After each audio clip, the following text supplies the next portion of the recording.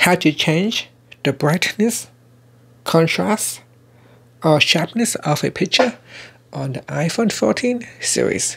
First, let's go back to the home screen by swiping up at the bottom of the screen. On the home screen, tap on Photos, and in Photos, you want to select a picture that you want to edit. So for example, this one right here. Then at the top, tap on Edit.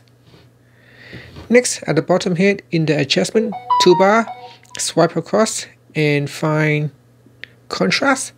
At the bottom here, make sure you tap on Contrast to turn it on. Once you turn on Contrast, you can then move the slider bar at the bottom to adjust the contrast of a picture. If you want to adjust the brightness, just tap on the brightness icon, and then you can adjust the brightness. You can also tap on that brightness to switch it off. And if you want to adjust the sharpness of a picture, swipe across and select Sharpness. And in here you can also adjust the sharpness of a picture by swiping across on the slider bar to the left or to the right. And that's it. Then tap on Done to finish off.